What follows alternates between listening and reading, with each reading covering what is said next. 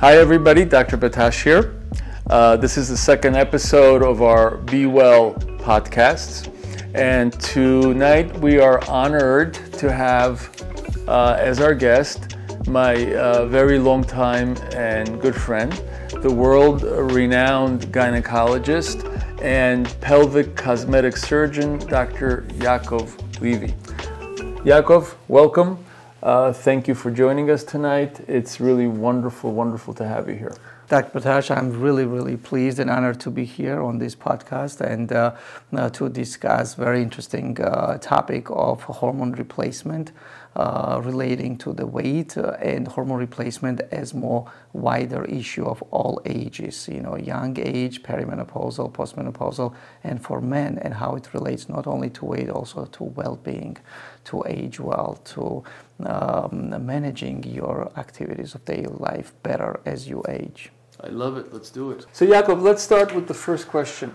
What is the meaning of a pelvic cosmetic surgeon? Please explain that to our audience. Pelvic cosmetic surgeon. So, obviously, I'm an OBGYN, so I've been doing pelvic surgery and obstetric and gynecologic surgeries. Pelvic cosmetic surgery, it's focusing on pelvis. It's a reconstruction, restoration of the pelvic anatomy for the women as they go through aging, as they go through the childbirth, because it changes their anatomy, it changes the pelvis, and that reflects on how they function, how they feel. It includes their sexual performance, how they look and how they feel about themselves, and that includes urinary incontinence. So the cosmetic surgery partially functionally restores their function, sexual function, or the urinary function. And second most important thing, their cosmetic appearance. That could be genetic, that could be acquired with the childbearing or aging, because they change with the hormonal changes. The labia and appearance changes, the color changes, and we can do the plastic surgery for labia or for the vagina and the pelvis to restore and make it more aesthetically pleasant looking for the woman, whatever their perception might be. So we don't, there is no standards for aesthetics or cosmetics. It's all in their eyes. So beauty in the eye of the beholder. So whatever they perceive that is good looking for them, that's what we will restore. That could be a surgical, that could be energy-based devices, would be a laser or fractional plasma, or that could be injections. That includes the orgasm enhancing shots using PRP or exosomes to improve the healing, restore the function. So I like what you just touched on, orgasm enhancing shots. Yes. So if we could start with that, because I find that interesting, and I think many in our audience would find that interesting. And if perhaps in addition to that, you could tell us briefly about 2 or 3 of your most favorite or most effective procedures when it comes to restoring the function, the appearance of the female pelvis. So your favorite stuff. Let's start with the orgasm enhancer. We'll start orgasm, because everybody wants to have enhanced orgasm. Everybody needs some help. Not everybody, to some degree. It depends how you perceive. So orgasm enhancement shots, the simplest way to approach that is stimulating and enhancing the sensitivity of nerve endings around the clitoris and vaginal area, so-called famous G-spot, or around it. Now, with age, or some people even genetically from younger age, they have decreased sensitivity and they have orgasmic dysfunction. So they either have a hard time to achieving orgasm, or the other phases of the sexual satisfaction, that will be the arousal, or but orgasm dysfunction we can stimulate by multiple modalities. So there could be a vaginal laser resurfacing, there could be a vaginal radio frequency stimulation, there could be electromagnetic stimulation of vaginal area, but the most powerful probably in the single shot treatment, like in one session. All those others require multiple sessions, prolonged treatment. It's not bad, it's very good, because it's a good physiologic rehabilitation treatment, because you're recovering your function. You're turning your aging clock backwards.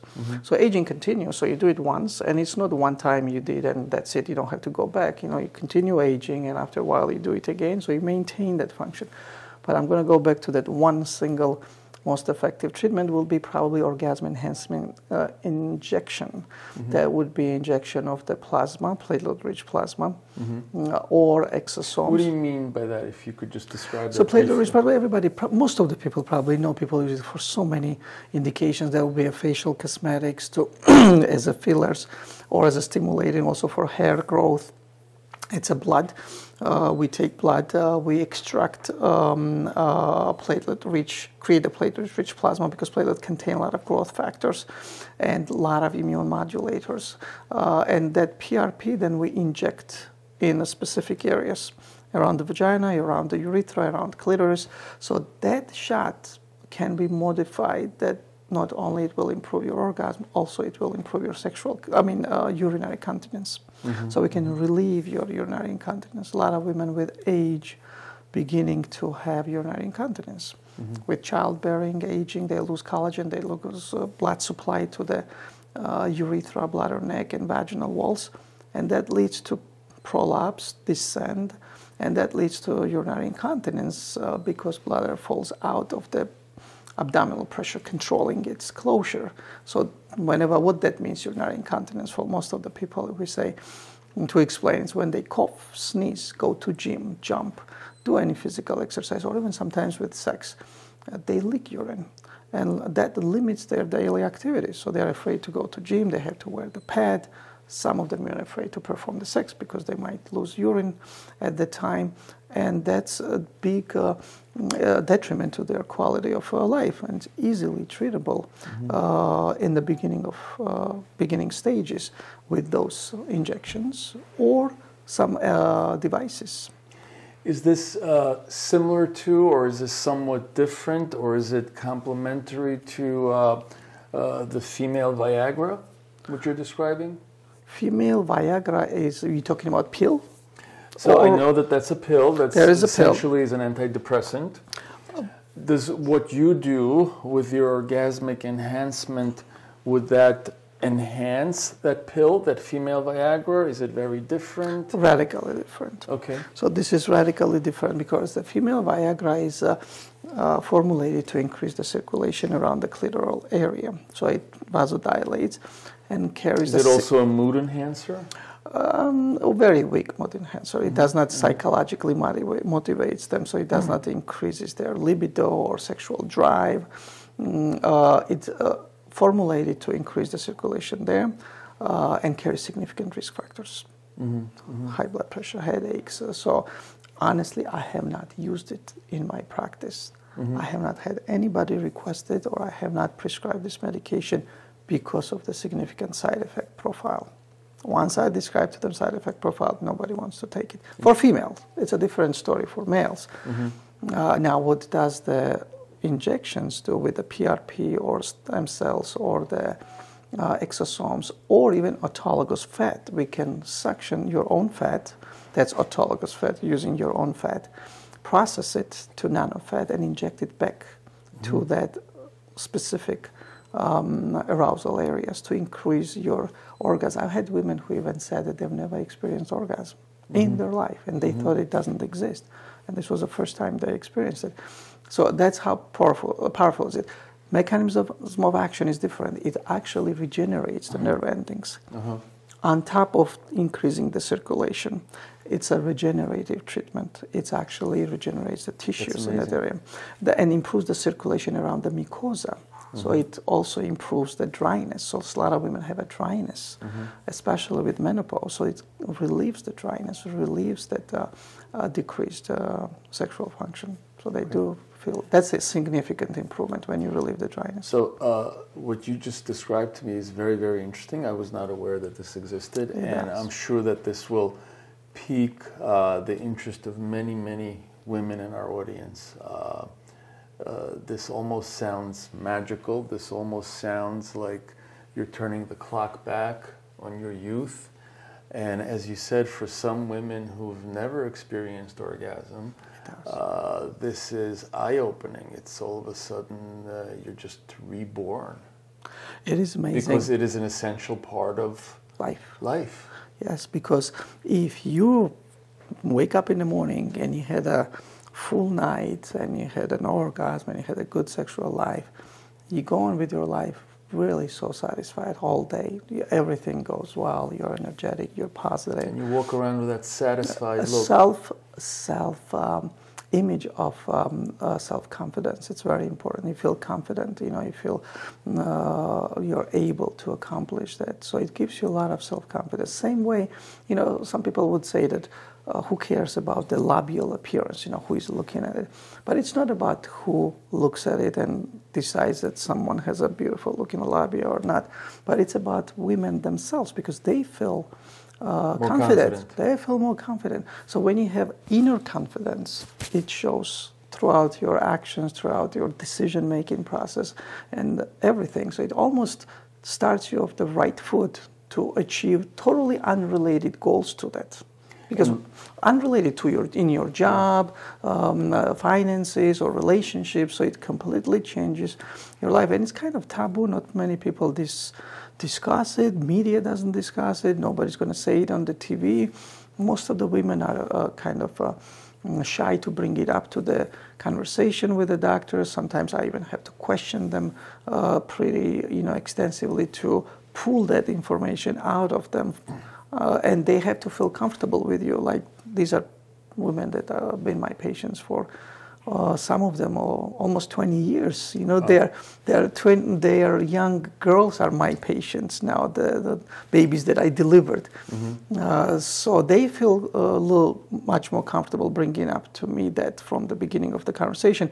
But if you just meet someone, you do have to do some extensive questioning, not even talking about discussing it openly with friends or the media. So that's why it's kind of left out, and not many people knows. Mm-hmm. That it is available, and it does have a good function. When I started using that many years ago, I also was skeptical. I was thinking, it cannot be so good, it's too good to be true. And then with years of using and using and using, I see the result, and I gain my self-confidence, because from the positive results and the feedbacks of women. So now I know that I'm doing something good. So that's really, really interesting, and I learned something new today, but thank you. It does, it's right. And, whether it's a man or a woman, when one of us is more satisfied with life, when you have that extra step, when you have that satisfaction in you, you have that extra glow to you, whether you're a man or a woman. And very frequently you can see that in people. You can actually see how they behave. Always. In most of the patients, like I see sometimes same patient comes and they have this glow, and then I know there's something positive going on in their life. And most of the time it's a relationship related, personal related. You don't see that much glow when they have a job achievements or financial achievements. No, that's why that inner self-confidence always speaks through. So, Yakov, the next question that I want to ask you is the following. So we've been doing endoscopic, non-invasive, non-surgical weight loss for many years now. And the one thing that's become very obvious to me is that overwhelmingly, by a margin of about 80, 85, maybe even 90%, of the patients that we treat, they're overwhelmingly women. Of course, we have male patients as well, but the overwhelming majority of patients that we treat are women. So I guess what I'd like to ask you is, why do you think that weight management, weight gain, weight loss, is so much more complicated, so much harder for women than it is for men? What are your thoughts? I would say it's multifactorial. So that, yes, I have to agree. Managing weight is a little bit harder in women than in men. A lot harder, yes. And you can probably break it up in a few different groups, few different factors. One would be the age, hormones, and pre-existing conditions. The pre-existing conditions that are more common to women than in men. Age changes which are a little bit more drastically reflected on women than in men.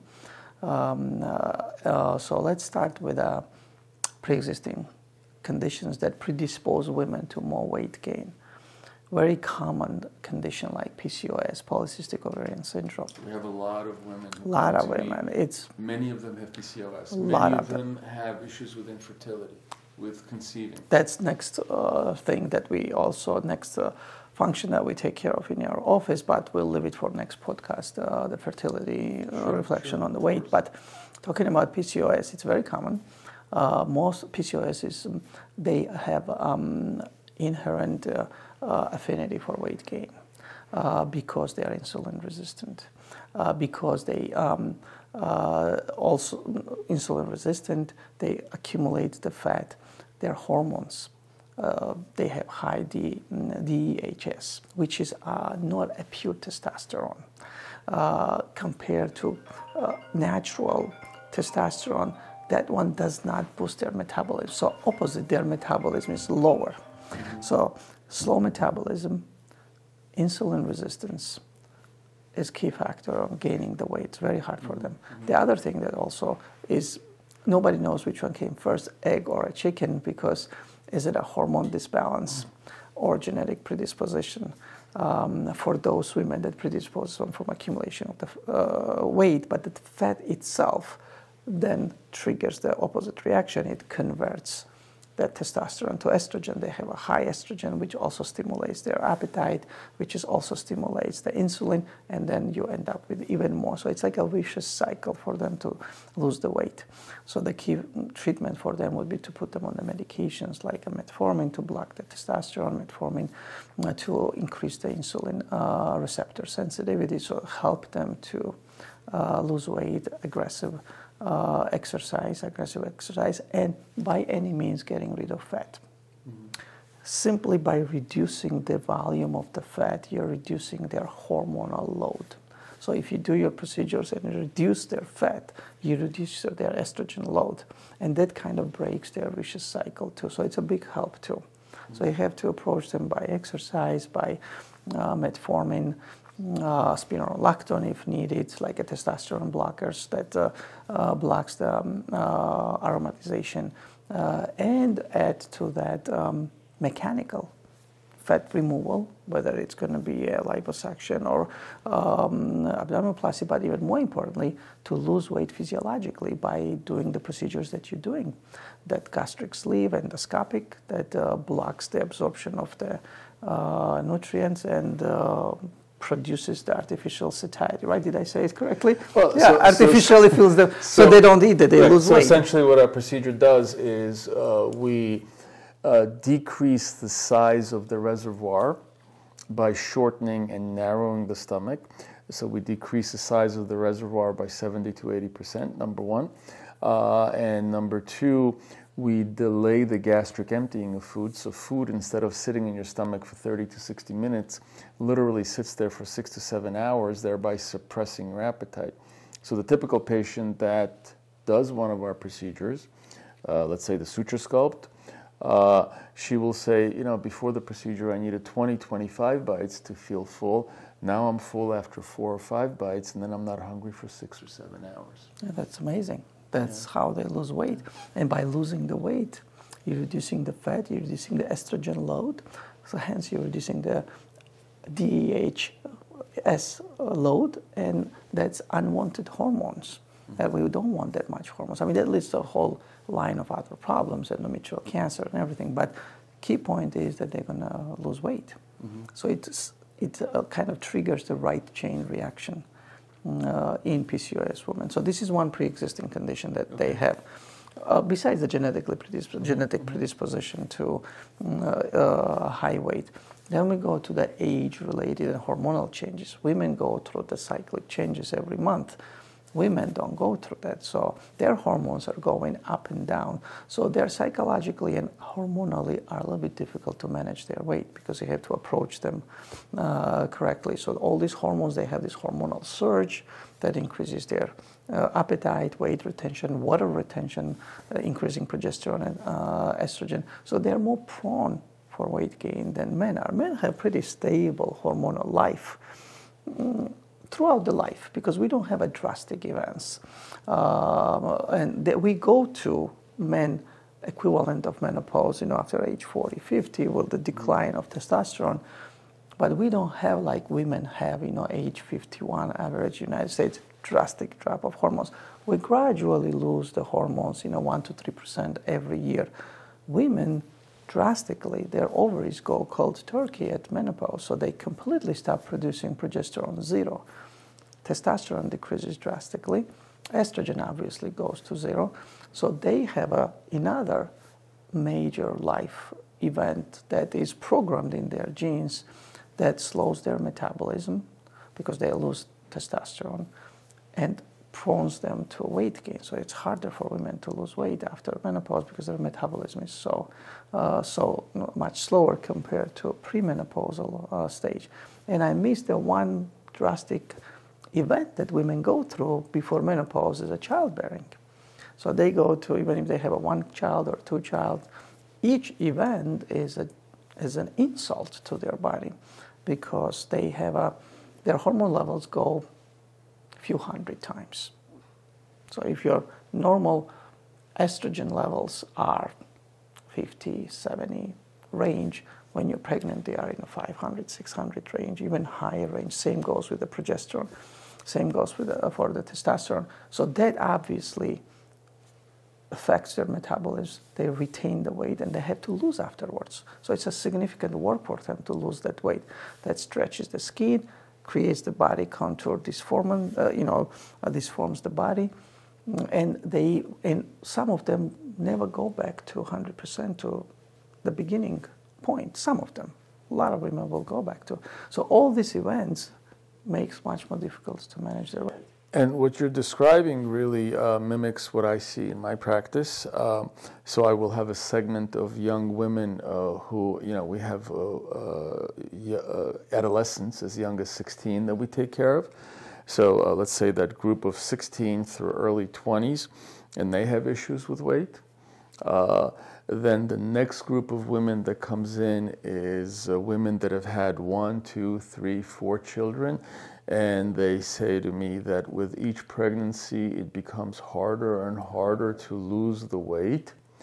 And then, of course, the third group is around that perimenopausal or menopausal age, when essentially they tell me that when it comes to weight gain, they literally drop off the cliff. And this is exactly what you are describing. One interesting thing we're leaving out is, or two maybe, would be education level and the knowledge. A lot of people simply don't have an access or desire to obtain the knowledge about the right diet, right activity, or cultural background, their feeding culture or the food culture, that they don't have a complete understanding what they are eating and how negatively affects them. That's one. And by the time they learn all that and educate themselves and they're ready to put all the effort to lose the weight, they already hit the menopause. Now it's very hard for them. Now the nature works against them. So that's when they need help hormonally when they'll hit the menopause, and they need an aggressive help when they're young and childbearing age to do the procedures like you do, and the diet monitoring and exercise and activities at that stage. Once they get to menopausal stage, they still benefit from the procedures that you do. Yeah, still benefit from diet and exercise, but that will not help them completely if you don't get involved in the hormones, because then hormones becomes more important. Yeah. I mean, I agree with you. I have so many women who tell me, "Doctor, I don't really eat that much. I really control my portions. I eat very little, or I'll only eat once a day, and I exercise, and I still can't seem to lose the weight." And the point that I try to make is, while every one of the factors that I just mentioned is very important, the bottom line is when it comes to weight loss, the amount of energy that you burn has to exceed more than you take in. Yeah. And if you follow that equation, you will lose weight. And if you don't follow that equation, you will not lose that weight. And that's why it's important to underscore that it's not just how much you eat, how big your portions are, but all the other things that you mentioned, the hormone levels and the genetic predisposition. That all plays a role. But when you intervene with our endoscopic procedure, such as the suture sculpt, you give the patient that push to be able to overcome these negative factors and to lose weight. So Yakov, I have a question for you. Women are women. They have estrogen and progesterone. What do you mean? Women make testosterone? Please help me understand. They do, believe it or not. Everybody thinks testosterone is a male hormone. Male hormone. It's a myth that we need to debunk. Testosterone is not only male hormone, and everybody believes that testosterone is only for sexual drive. No, testosterone is an extremely important hormone for both men and women, and it performs so many functions that most of the people, I would say not only people, that a lot of doctors have a limited knowledge in testosterone function and importance in women or men's life. So yes, do women make testosterone? And where is it made in women? Yeah, they make more testosterone than estrogen, right? Strange, right? So women makes more testosterone than estrogen, actually. Mm-hmm. And they have 3 areas. They make, their ovaries make testosterone, adrenals make testosterone, and then peripherally, their fat converts. So they also have, there is a peripheral conversion of estrogen into testosterone. So they do have 3 major sources of testosterone that is fluctuating throughout the life. And the function of testosterone is very important for women. It's not only sexual arousal, desire, and the libido, but it modulates their mood, anxiety, and depression. Testosterone plays a major role. Immune modulator, bone protector, brain function and cognitive function protection, cardiovascular function. I mean, testosterone, there are hundreds of studies showing that testosterone levels are correlating with the risk of heart attacks or risk of strokes or the recovery from those events. So normal or high testosterone levels correlate to lower risk of heart attacks, lower risk of strokes in men and in women, on both, and much better cognitive function, protection of cognitive decline with age.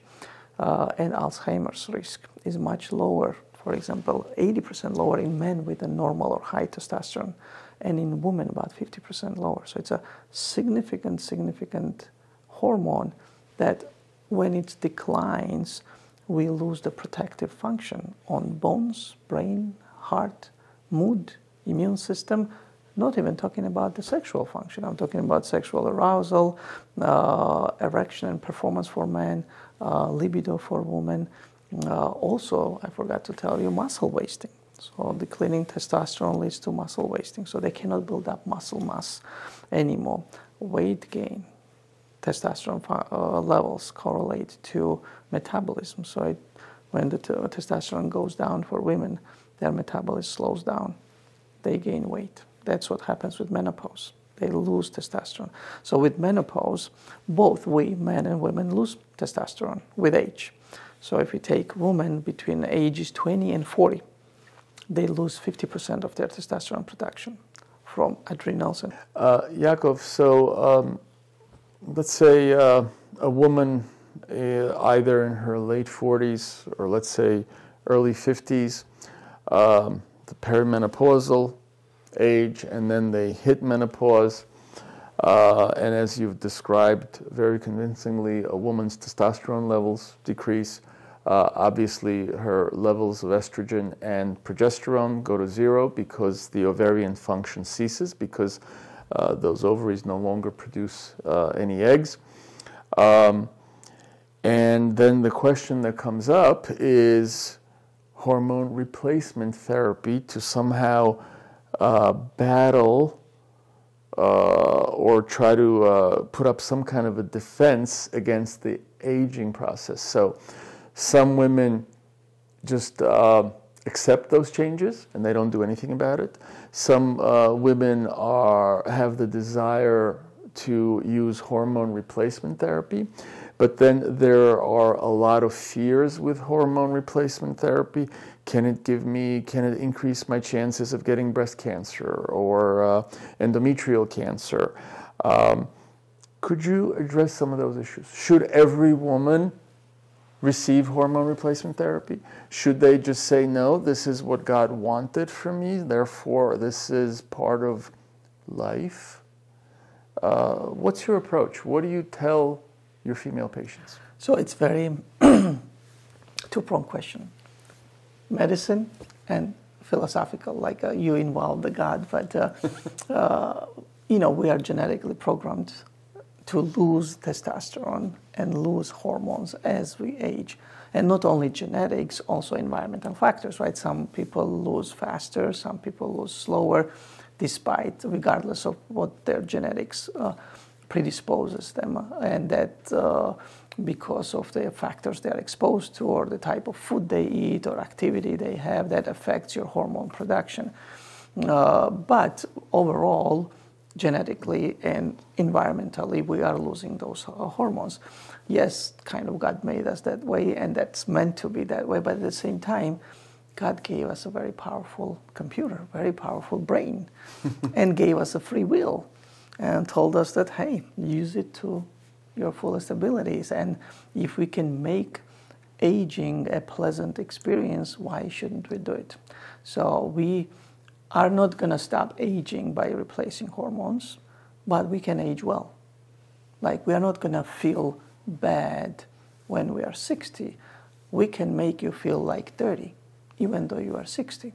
I would take that. But I'm not going to stop you from aging, but you're going to age well. So that's a big difference between anti-aging and aging well. Mm-hmm. So anti-aging is a different battle, but aging well is a totally different thing. So aging well, you're accepting your genetics, you're accepting God-given flow of the sequence, but you want to do it well. You want to be able to play soccer with your grandkids when you're 70. You want to gracefully. Age gracefully, age well. Continue performing your beloved functions without compromising. I'm talking about performing sexually, being maybe active. Not 5 times a day, but perhaps 5 3 times a day, month. 3 times a day. But perform all these functions that makes you feel makes you feel good, makes you feel positive. And when you approach that age that you're ready to leave this world, you're going to feel good about it. So you're not going to have that last 20, 30, 50 years of your life miserable. So you're going to feel good. And it's possible. Now, question of the fears and the myths that people have for men and women, right? They all have a few major myths. That estrogen increases the breast cancer, estrogen increases the cardiovascular risk, and venous thrombotic events, which in lay language would be blood clots and hitting the heart or the brain and causing the stroke.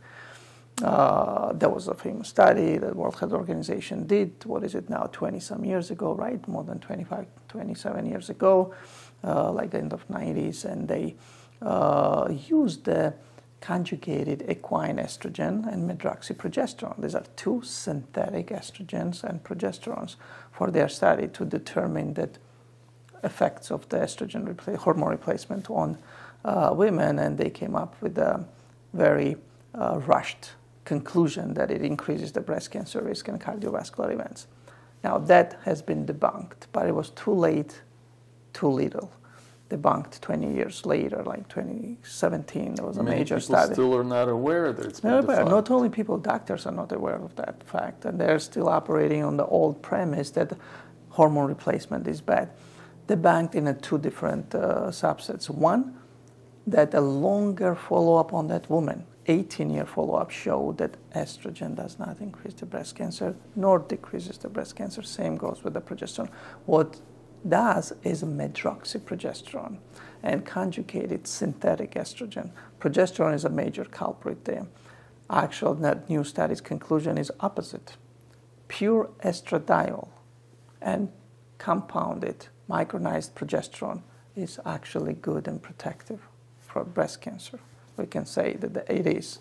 And that's what bioidentical hormones are. They are pure estradiol, plant-derived, not animal-derived, not synthetic, pure plant-derived bioidentical hormones. A big difference because estrone and estriol that are in synthetic estrogens are completely different from natural estradiol molecule. Same goes for testosterone. Testosterone cypionate or synthetic testosterone is completely different from natural bioidentical testosterone, which is identical to the testosterone molecule. And that molecule difference makes the big difference in side effects and the positive effects. Now, so having said that, we debunk the myth that it's problematic for breast cancer. It doesn't. Pure estrogen. Again, we have to draw the distinction. Progestins and medroxyprogesterone, synthetic progesterones and synthetic estrogens, not so good. They will help you with symptoms. Even they're better than nothing because they will help you with symptoms. The hot flashes, low energy, sexual drive, they will help you with that. But they will lack the health benefits of natural hormones and protective effects. On the other hand, if we go to testosterone, has its myths also. Perception that it increases the prostate cancer. It increases the blood clotting. It increases the cardiovascular events and the heart attacks, which is partially true for testosterone cypionate. That has an effect of blocking thromboxane 2, so increasing the platelet aggregation and also vasoconstriction. That leads to the fact that testosterone injections that a lot of bodybuilders and men do increases their risk of blood clots and heart attacks and the strokes, which is 100% different from bioidentical natural testosterone. Again, natural testosterone molecule is completely different from testosterone, synthetic testosterone. And natural testosterone does not affect the thromboxane production by platelets, does not affect the platelet aggregation, does not have a vasoconstrictive effect. It has opposite vasodilating effect. So it gives you that cardioprotective, brain protective, anti-stroke effect. So it has a positive effect. So it's not true for the natural bioidentical testosterone that heart attacks. Now, as far as the prostate cancer goes, same. It's protective. It's protective. Testosterone is protective for prostate cancer. We wouldn't give testosterone who has a PSA of over 2.5. We wouldn't replace it with testosterone. But anybody under 2.5, yes. And it does protect you from prostate cancer. And the breast cancer too. By the way, testosterone is anti-breast cancer function. Some of the breast cancer subsets are treated by testosterone and testosterone analogs. So it will have a protective function for the breast cancer too. When it comes to PSA, just briefly commented on it.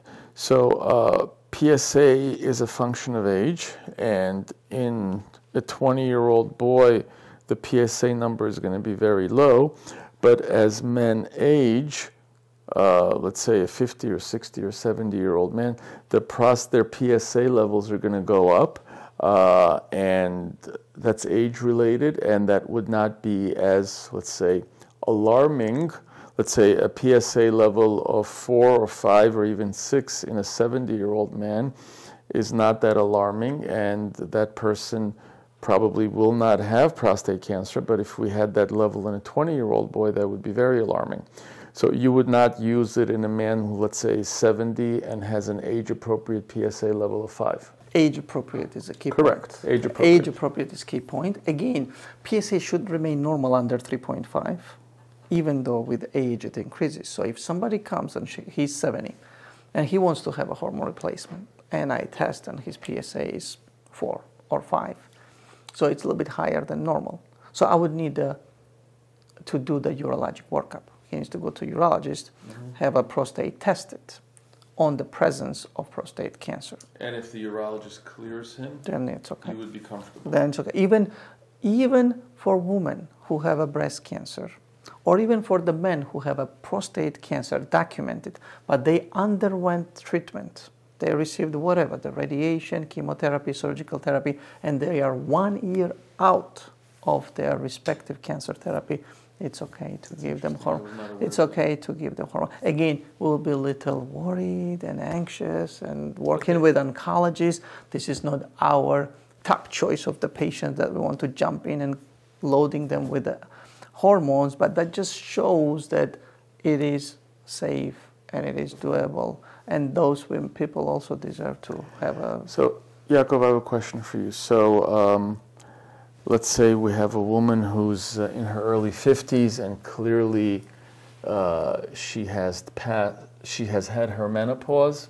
So I have two questions. One, you're fully on board with replacing her female hormones, if you could address that, number one. And number two, does she also need supplementation with testosterone? If you could comment on those two separate questions.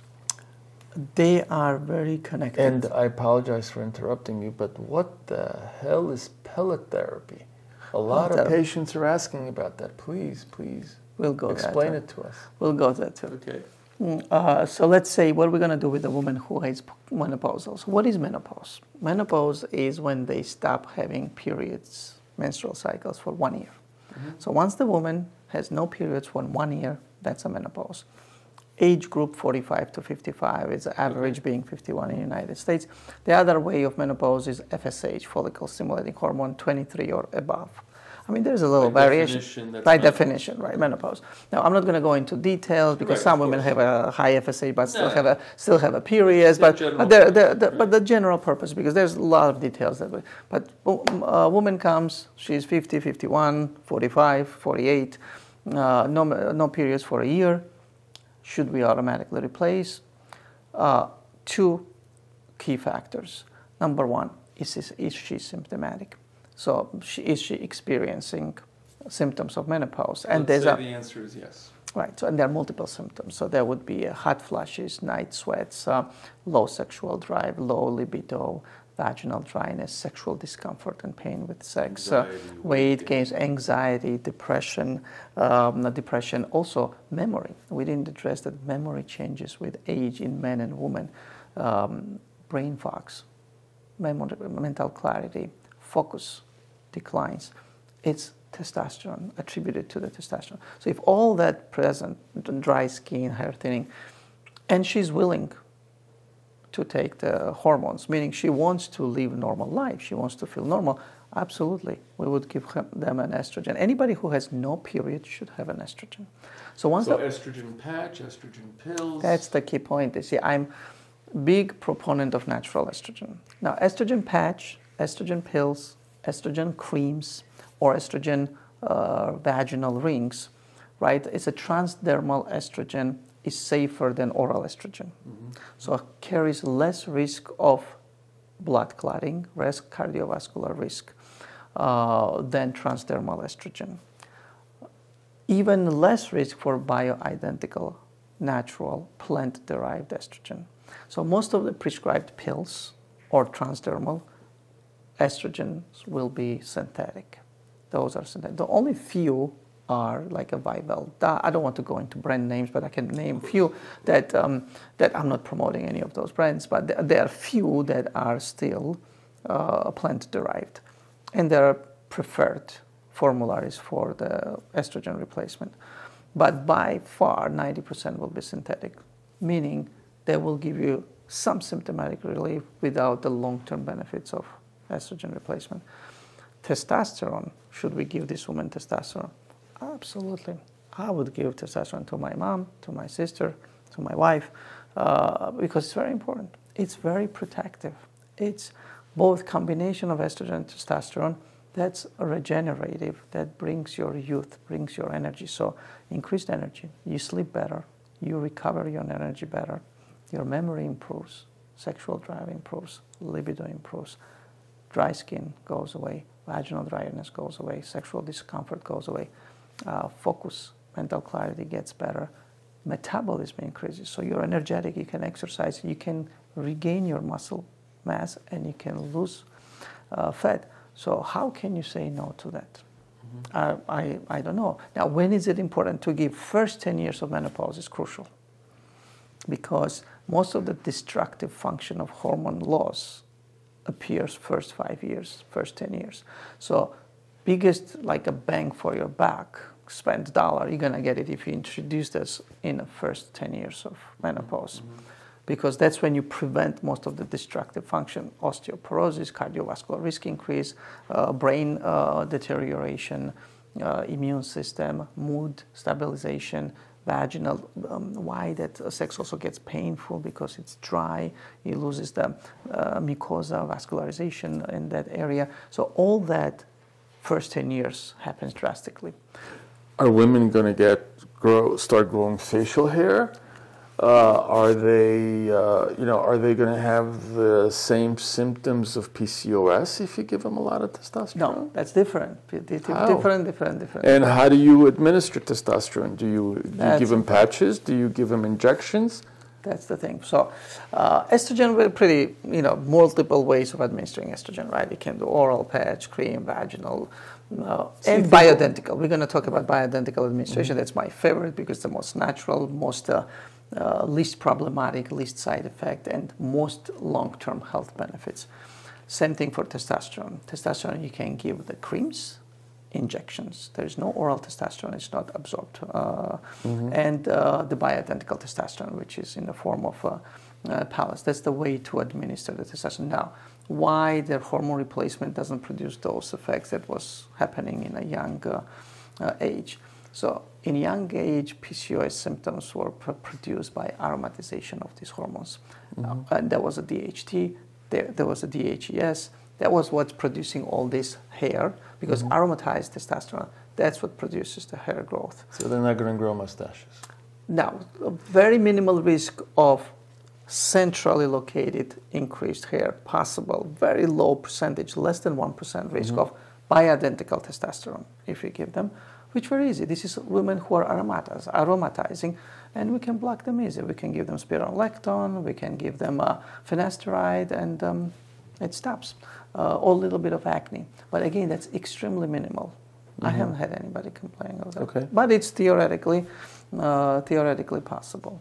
And there was, what was the other portion of the question? What is pellet therapy? Pellet therapy. Pellets. A couple of patients asked me about it, and I didn't know anything, so I had to do some reading, and I was fascinated by it. Pellets are an interesting thing. Believe it or not, it's been a long time, almost 60, 70 years since bioidentical testosterone estrogen has been introduced in 1939, in 40s, and it was favorite method of hormone replacement in 40s and 50s until Big Pharma produced synthetic estrogen. And then the game changed. Everybody pushed synthetic estrogen because it was produced by the pharmacological companies, and it was promoted, and everybody forgot about plant-derived estrogen and testosterone, and they pushed back, and now it's revived. It's coming back. Whole world is using them. In Australia, it's a predominant form of hormone replacement. So we're trying to use it and go back to that. So pellets, going back to that. How do you do it? Pellets Is it an invasive procedure? Yeah, it is a little bit invasive. So pellets are compressed hormones, compressed powders. So if you take the powder and compress under the pressure, you create a little pellet. It's like a little pellet of, if you take a matchstick. It's like a little zip drive. Smaller than that. If you imagine the matchstick, okay, and you cut it like a 1/3 of inch long or 1/4 inch long or even smaller, and about 2 millimeters wide. So it's extremely, extremely small compressed hormone. The only difference between pellet and, for example, creams and other ways of delivery, that there is no tertiary components that are holding this hormone. Nothing holds it together. It's a pure pressure, compressed and sterilized with e-beam. So it's sterilized in a way that doesn't require no autoclaving, no traditional ways. So it's placed under the skin, and it's a pure hormone, nothing else. And the way it's made from yams, both estrogen and testosterone, that even the components of yam is not present there. So if you're allergic to yams, we can still give it to you. What are yams? It's like a potato. It's a fruit. It's a vegetable. Oh, okay. Yes. Oh, okay. Yams. Okay. They extract from that, and it's pure plant-derived bioidentical hormones in a pellet form, and it's placed under the skin. I mean, there's many ways of putting under the skin. The most preferred by me method would be in the hip area, above the buttock, that at least touched or at least traumatized area, and it's good for 4 months for women and 6 months for men, compared to taking a pill every day. So it's like a sustained release kind of a therapy? It's a sustained release. It's not delayed release or slow release. It's absorbed by the circulation, and pretty much depends on the cardiac output on the patient, as opposed to delayed release capsules or delayed release medications have something that holds the hormone in it. So there is a third component, or even fourth and fifth, and many other chemicals that hold that medium, that holds the active ingredient. Here, there's nothing like that. We put it inside the fat, and the circulation of the blood slowly takes the hormone, and it gives you a very steady state. Instead of fluctuations of like an injectable or the cream or the pills, it gives you constantly steady state of hormone. Much better way of administering the hormones. And you're saying that this minimizes the risks of these hormones because of the delivery system? No, delivery system delivers a steady state, so it doesn't give you the peaks and troughs, ups and downs. So symptomatically they are stable, so they don't feel high and low on the hormones. Like when men give themselves the testosterone injections, they do it once a week or twice a week. So in 2-3 days after injection, they feel like they need the shot. So they feel all these ups and downs. With this one, once we place it for 4 months, they feel same.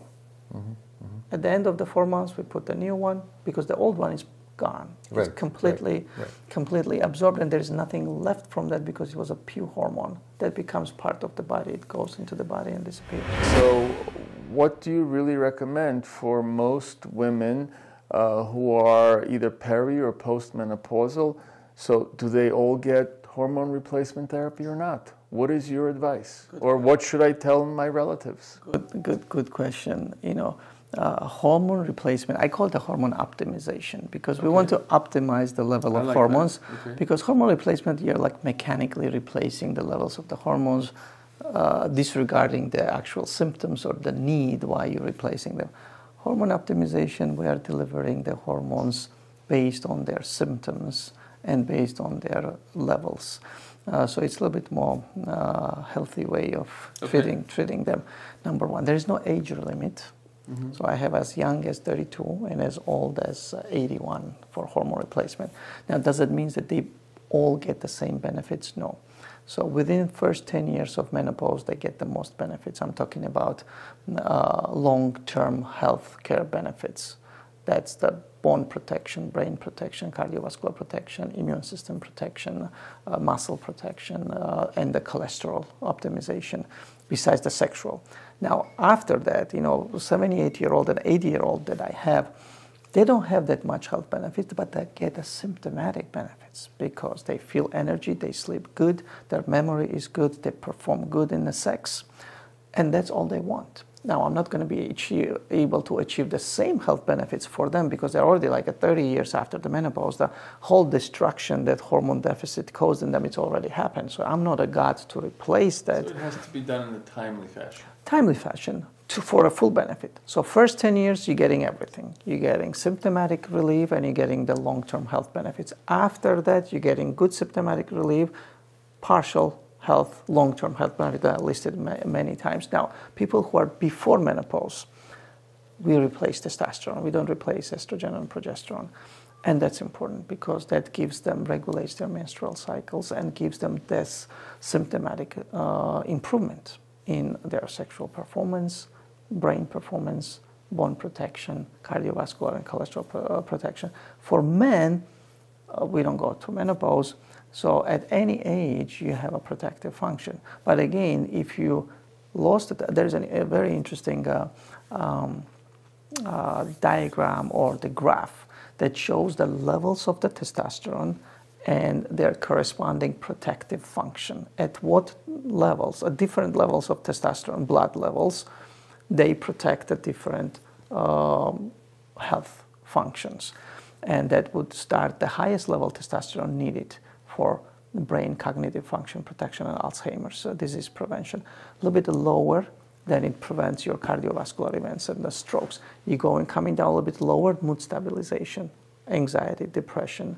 A little bit lower, immune system stabilization. Stabilizing immune system meaning that you don't get exaggerated immune response, for example, for COVID, right? Your immune system is not going to go berserk and destroy your own body. It kind of brings the extremes of immune response to the middle normal. So that's the function of testosterone. A little bit lower, close to 600, 700. Now you're going to feel the body aches and joint and muscle wasting prevention. You're coming a little bit lower and getting into the libido. So about 300 level of total testosterone. 300 is when you feel the sexual dysfunction. So you see, by the time man comes to us and tells me that, if doesn't feel that sexual drive is as used to be, doesn't perform, his stamina is not as good, he already lost all, because he already hit the 300 and below. He already lost all this protective, and who knows how many years it's been there. So those symptoms, they don't feel loss of protective function. So those hormones are protective. That's why it's important to give them that. Even though they don't have symptoms, they have a long-term health benefits. And there is a reason why 20 and 30-year-old have high-level testosterone in men and high-level estrogen in women, because they're protective.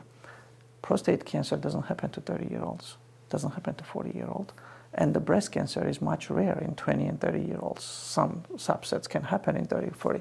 So all that, and the osteoporosis obviously doesn't happen in young, because we are under the protection of the hormones. Once we hit 50 and 60 and lose that hormones, that protection goes away. That's when the breast cancer, prostate cancer, osteoporosis, cardiovascular events happen. So that's all the myths that they think that hormones create these problems is not true.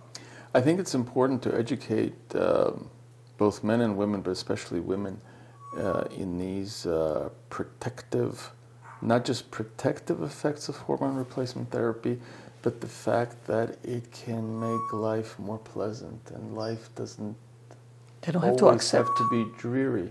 They don't have to accept status quo. It can be better. They don't have to accept feeling all the symptoms at age 50, but not only women, men. There are hundreds of studies showing that men on testosterone have much lower risk of heart attacks, much lower risk of strokes, and lower chance of Alzheimer's. So, Yakov, let's say a 55-year-old or a 60-year-old man comes to you and says, look, I look at my sons who are in their early 20s, and I used to be like that, and I want that back. And I am not as energetic. My muscle is wasting. I'm gaining weight. I'm not as sharp as I used to be. And he says to you, look, I went to my urologist and I broached the subject of testosterone replacement, and my urologist yelled at me. He said, do you want to get prostate cancer? Do you want to get a heart attack? Do you want to get blood clots in your legs and lungs? Do you want to get a stroke? So he scared the living daylights out of me, and I said, no, please, I don't want any of that. And obviously, I'm 60 years old, I can't be 25 anymore, I get that. But then I hear Dr. Levy talking about testosterone replacement therapy, and there's still a part of me that wants to be younger, that wants to feel better, that maybe I can't be 25 again, but you know what? Maybe 35 wasn't that bad, or 40 wasn't that bad. So why should I not be scared? Because you're telling me don't be scared. The urologist is telling me be scared. what do I do? I don't know what to do. Please Here's help what me. you do. I'm perplexed. Here's what I'm you do. confused. I have to tell you, check your urologist age. How old is your urologist? You have to ask. This is an old generation. This is an old information. Because I want to feel young again. Yes. And even then 35 is good. He's scaring it's you incredible. because he's thinking about synthetic testosterone cypionate, and I would not give it to you or to myself or to anybody else, synthetic testosterone. Single shot, a few shots of synthetic testosterone. Would you give that person pellet therapy? Absolutely, yeah. I'll give it to your urologist to make him feel good. And how do you convince that patient that this is safe, despite what the urologist said? How do we convince them? So it's we give them studies, we give them actual literature, give them actual research and publications showing that difference between... These are peer-reviewed, accepted studies. Yes, randomized, placebo-controlled, showing benefits of bioidentical hormones compared to synthetic testosterone. There's a distinct difference of their side effect profile, distinct difference. Testosterone cypionate, yes, I wouldn't give to anyone without distinct medical indication, like purely just for symptoms, no, because it destroys your testicles. It destroys your testicles, increases your cardiovascular risk, blood clots, may increase the prostate cancer. So it has a significant side effects, completely different from bioidentical testosterone. Completely different. There are multiple publications showing bioidentical testosterone's benefit, involving thousands of participants in European studies. These are mostly European studies and publications showing their benefits compared to the synthetic testosterone. So yes, would I take it? In a heartbeat. Okay.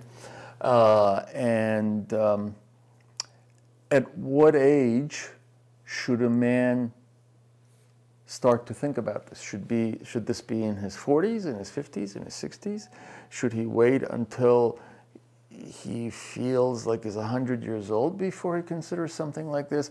Or should he at least consider this even when he still feels very strong and very powerful and very virile and very young? Interesting question. What's the right age? There is no direct correlation between the testosterone levels and the symptoms that you feel.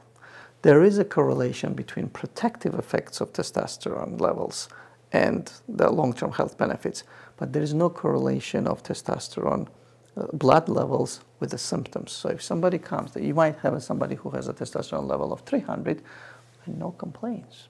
He's feeling good, his energy is okay. But you might have somebody whose testosterone level is 450 and he feels down, energy is not good, memory is not as good, sexual performance not as good. So yes, number one factor to give them a replacement if somebody is symptomatic. If she comes or he comes and says that, hey, my energy level is not good, I don't sleep well, I'm not performing, my sexual drive is not good, my focus is not there, I cannot, focus at work. So my memory is not. Would you consider a man in his early 40s? I would, absolutely. At 35, you can start as early as 35. Same for women. I can place testosterone as early as 35, 40. And you don't necessarily look at their levels?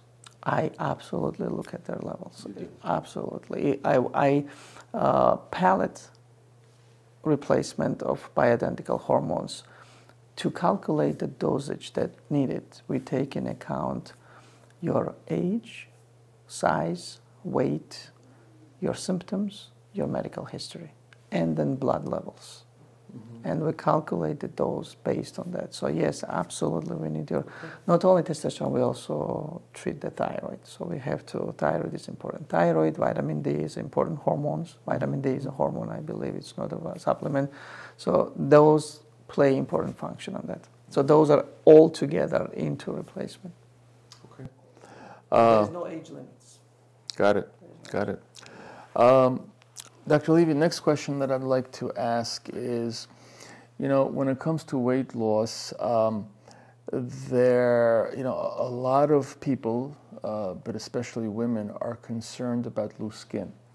So loose skin following weight loss is something that's prominently seen after surgical weight loss.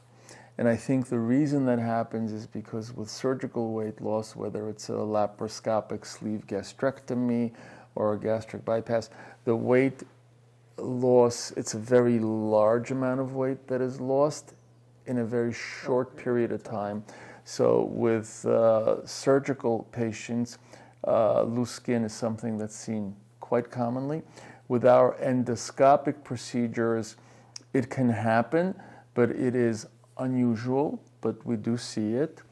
And I think the way I explain the fact that it's much more rare with our procedures is because our weight loss is more moderate and it's more gradual. So a question that frequently comes up, I understand that I can get, if I have a lot of loose skin, I can get a penniculectomy, I apologize. And that's the surgical removal of this excess skin. But a lot of people are afraid of surgery, and then they say, are there any non-surgical, non-invasive ways to deal with loose skin? Please help us. So surgical removal of the skin is important if you have an excessive skin. Of course. So, the downside is it's a long surgery. Mm-hmm. It's very tedious surgery, has a significant infection risk, and it leaves a large scarring. It's usually large. It leaves a very big scar, whether it's abdominoplasty or brachioplasty or middle thigh plasty. It leaves a pretty large scarring. Unfortunately, there is no radical, effective method of reducing the loose skin if it's really significantly large amount of the skin. That makes good sense. Because there are some subset of people that only surgery will help them. But there are some subset of people that have a minimal looseness, that they want to tighten it. Yes. Mild to moderate. Mild to moderate. You can do with a significant success energy-based devices. So what procedures do you specifically do? So we can do either ultrasound or radiofrequency skin tightening. You can employ microneedling, deep microneedling. If you could explain some devices, what these methods are, very briefly. Briefly, so ultrasound mostly is a fat cavitation, so it's fat reduction, but at the same time, if you increase in the high powers in a prolonged time, it tightens the skin by stimulating the collagen production. So ultrasound... So do you have to destroy something first before you stimulate this collagen to reform? No, it's just a higher energy setups. So ultrasound we can apply for fat melting or skin tightening, depending on the setup on the machine, on the device, and it stimulates collagen production. It's a slow process, requires multiple sessions, and slowly induces collagen production in the skin turgor, and the tightening occurs. A little bit more powerful will be radiofrequency. Radiofrequency is a different way of delivering the energy. Ultrasound creates the oscillation of the fat and subdermal molecules and heats them up that way. Radiofrequency directly delivers the waves that create the heat. So it's the two different modalities of delivering the heat. Both of them technically heat up the underlying tissue without damaging the skin. Right? Otherwise, we would put the iron and heat the skin, but we would burn the whole skin on the way down to the subdermis. So this is the ways of delivering heat, passing the skin without damaging the skin and creating heat underneath. So it's actually amazing technology if you think about it, delivering the heat, passing the skin inside the tissue. Next method will be microneedling. What is microneedling? Microneedling, we basically creating the microtraumas through the skin, going through the dermis and inside. So you make holes, multiple holes. Multiple needles. And it's like a stamps. It has like depending 24 or 16 needles, and it stamps. And radiofrequency microneedling. So it delivers the needles and the radiofrequency stimulation at the same time, creates the collagen and tightens the skin. Those probably would be or there is also a J plasma, not a big favorite, that you have to do a tumescent anesthesia. You have to go inside and tighten the skin. Significant side effects. You can do laser, you can do cool laser, or you can do CO2 laser to stimulate the collagen production. What we do, I do ultrasound, radiofrequency, microneedling, and radiofrequency the other way, more invasive way of delivering radiofrequency. It tightens the skin and relieves also stretch marks that created by the weight loss or increased weight. but there is a limit of how much you can do with it. You have to have an appropriate expectations. Sure. No, of course, as with every procedure. How about a man that has a tire underneath his belly? Can any of your non-invasive procedures help in any way? Or do you actually have to resort to something much more invasive? You need more invasive. More invasive. Yes, tire underneath the belly. It's a significant amount of the skin, significant amount of the defect on the fascia. So you have to remove the skin. You have to plicate the fascia underneath to support it. Otherwise, it's not gonna resolve. So there are no miracles in life. Unfortunately, yes. All right. No miracle. I mean, you have to have an appropriate procedure for each condition if you want to achieve the goals. Okay. I know we touched on this briefly, but I just want to come back. Besides that wonderful orgasmic injections that you do, what is another one of your favorite pelvic gynecologic cosmetic procedures that you love? I love that. Give you great results. Great results. Few. Okay.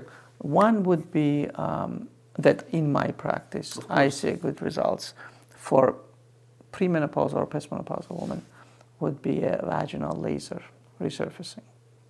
What exactly is Simple. that? So we basically go inside the vagina and treat the whole surface of vagina with a laser. With a essentially you're burning the we're not burning because lining of the... it's like micron beams, laser beams, 81 beams that creating that tiny holes through the mucosa. Okay. Laser has a unique ability of stimulating the neovascularization. You induce inflammation. You induce inflammation. Tissue damage. And then you resurface this mucosa, so it grows the healthy new mucosa. You stimulate the circulation. You improve the sensation. You improve the moisturization, so you relieve the dryness. So it relieves dryness, improves the urinary continence. It goes through, almost close the bladder neck and the urethra, so it strengthens the urethral walls, vaginal walls. So you achieving the strengthening vaginal walls, strengthening urethral walls and bladder neck, so relieving the urinary incontinence, so when they cough, sneeze, and lose urine, no more. Relieves the dryness for postmenopausal women, very important, so they don't have dryness, especially women who have a breast cancer and cannot take hormones because of that. They are left with nothing, so they cannot have sex, they are dry. This one is like a God's sign for them because it improves the moisturization and then relieves the dryness. That's incredible. It does. I mean, the analogous procedure with what we do, endoscopically, something called duodenal resurfacing. And essentially, this procedure is ideal for patients who have diabetes. Wow. And what this procedure does is it mimics the effects of a gastric bypass. So one of the amazing things that we found, that the bariatric surgeons came up with, is what they realize is that when they do a gastric bypass, the diabetes is improved much, much sooner, and you can't attribute this improvement in diabetic parameters based on the weight loss, because the weight loss hasn't happened yet. And the diabetes already improved. And the diabetes is already improved, and the thinking was that the reason the diabetes is improved is because the proximal duodenum, or the first part of the small intestine, has been bypassed.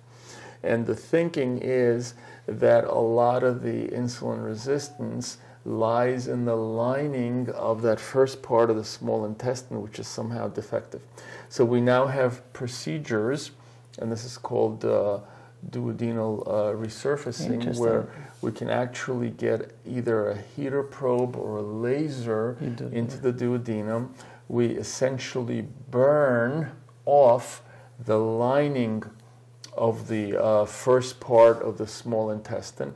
It looks awful when we do it. It looks scary. But then when you come back a month later, everything has healed, and their diabetic parameters improve significantly. So a lot of what you're describing, I think, is analogous to what we're trying to do.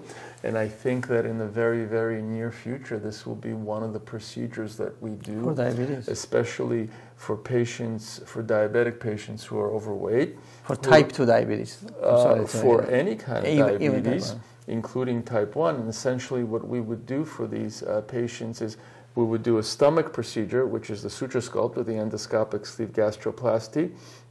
We do that for the weight loss, and then we would do the duodenal resurfacing to improve their diabetic parameters in a way that would be additive to what the weight loss gives you. So what you're describing is amazing. It's amazing that body responds in the same way to the same modality, energy-based devices. You basically stimulation. You create new lining, and that new lining functions. You basically triggering body to start regenerative function in that area. That's amazing. That's really amazing. One more procedure that you love, that really gives amazing. I mean, we do. You tell me, whatever you like that gives people really wonderful results. Wonderful results. I mean, it doesn't have to be pelvic. Doesn't have to be. We do a lot of body contouring. Tell us about that, please. Body contouring is my patients, the thousands of patients that I delivered or over the ages have been with me. They, with age, became very uncomfortable with their body shape, and I started introducing these procedures. Is this instead of the mommy makeover? Well, how is it different? What is mommy makeover? Mommy makeover is like a term that some OBGYN came up in I was not a plastic surgeon. It was an OBGYN. No, OBGYN. Okay, tell me. Came up, and it's a combination of few things. Combination of vaginoplasty, and I do a plastic surgery for vagina to make it tighter. Labioplasty, if they need it, to trim or reshape the labias to. And that makes it more sensitive and more responsive? No, it makes it aesthetically different. Aesthetically. And also some women with age, the labia gets bigger or they have a different shape, and it's uncomfortable for them to wear, tight jeans or even the swimming suit. So they want to trim the labia, and then we do a trimming of labia and add to that all this laser vaginal resurfacing or injections or orgasm enhancing injections with PRP or exosomes or the autologous fat, and add to that liposuction. Mommy makeover would be liposuction of the abdomen or flanks or so-called love handles, lower backs or bra lines. These are lines where with pregnancy accumulate excessive fat. So we don't jump into right after pregnancy. We'll let them lose weight, wait at least a year and make sure they are done with their childbearing. They're not planning to get pregnant again and destroy our results. So once they're done and they're not planning to have kids anymore, we can do makeover. So there's a combination of total makeover. You do abdominal and side liposuction combined with, if they need, everybody has a different needs, lower back or bra line or upper back liposuction, if they need the middle thigh liposuction, and combined with the pelvic plastic surgery would be vaginal tightening or labioplasty. So some people may need all, some people may need less. Do you have a BMI cutoff? For liposuction, yes. Yeah. So what is your cutoff? I would say 32. 32. 32. Again, you can do liposuction higher, but you're not going to have good results. Right. Because those people above 32, now you're a candidate for more like abdominoplasty.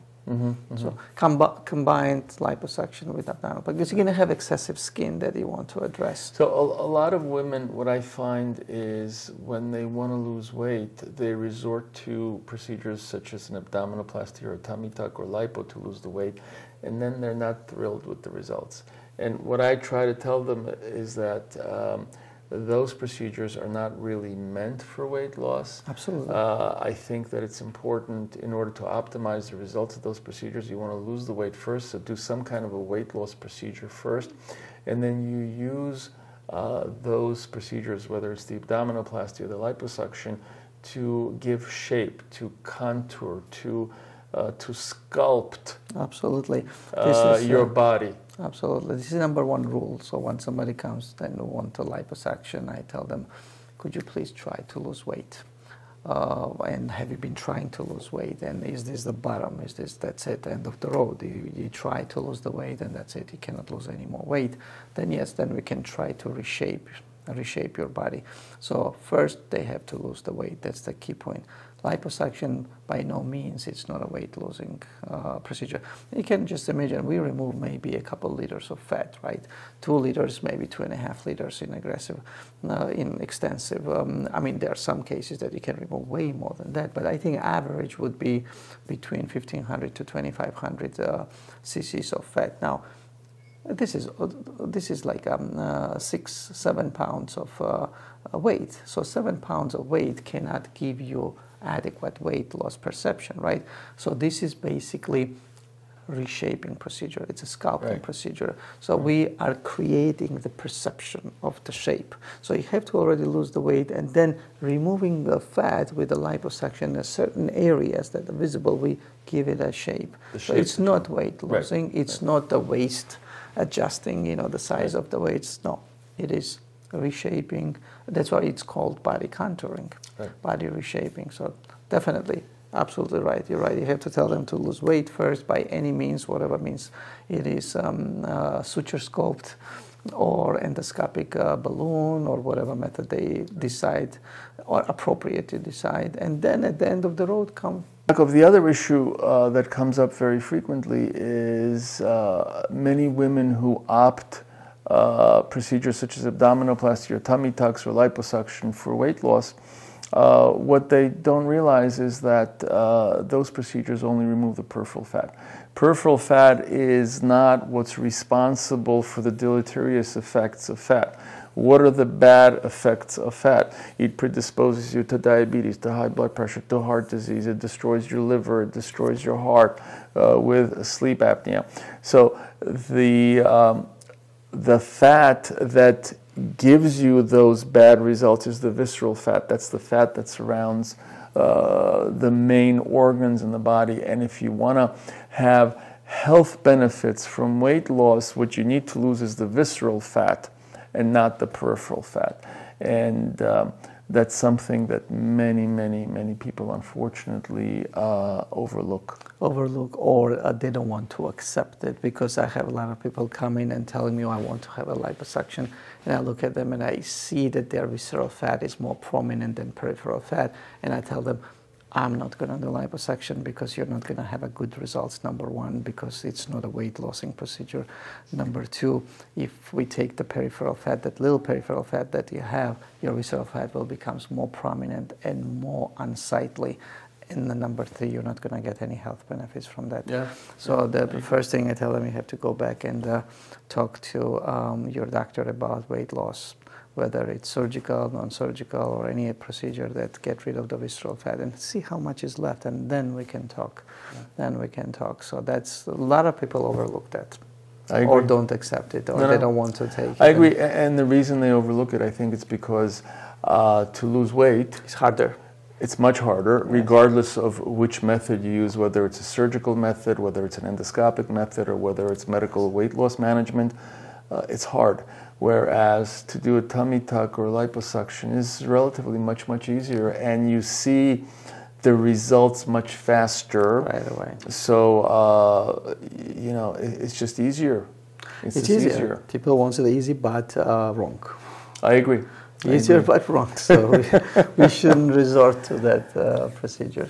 Dr. Levy, thank you for spending some time with us. I've enjoyed this tremendously. I learned a lot from you, as I always do, and I think all of our patients who are going to tune into this podcast are also going to learn a lot from you. And I think that the topics that you've touched on today and what you've taught us today is going to help many people, both men and women, with improving their lives and making their lives more pleasant and more enjoyable. So just getting just the fact that we're getting older doesn't mean that we have to be miserable.